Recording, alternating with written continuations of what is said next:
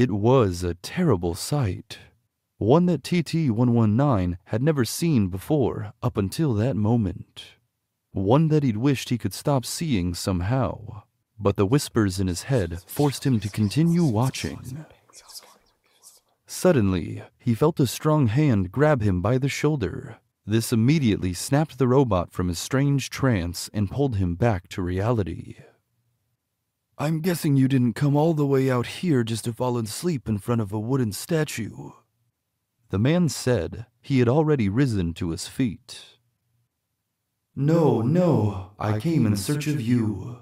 There are things that I do not understand, things that I have been experiencing, and I need guidance," the robot said as he reached for his board and scanning rod and began rising to his feet as well.